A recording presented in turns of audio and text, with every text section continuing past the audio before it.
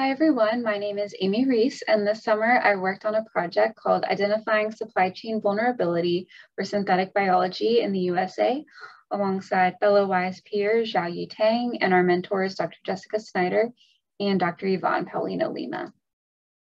I'm sure many of you are aware of the supply chain issues we've experienced throughout the past several years.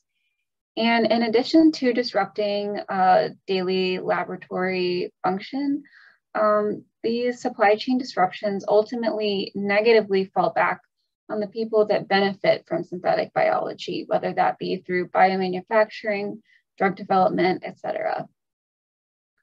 Our team saw a couple different ways we could dig into this issue, with the first being a survey, and with the second being to identify some sources we could data scrape from using R and Python in order to gather and visualize from a broader data set on trends that might be present in supply chain vulnerabilities.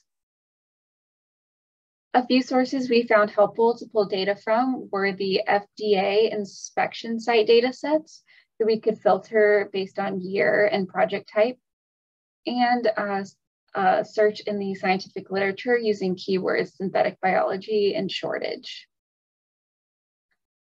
Since we were pulling from such large data sets, there's a lot of different directions we could go for analysis.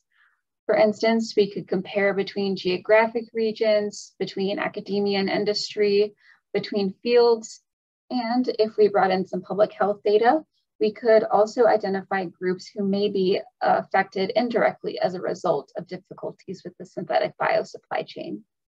And right now we're working on combining our data analysis into a nice website with some helpful visuals. And we look forward to being able to share our results with you soon. So thank you so much.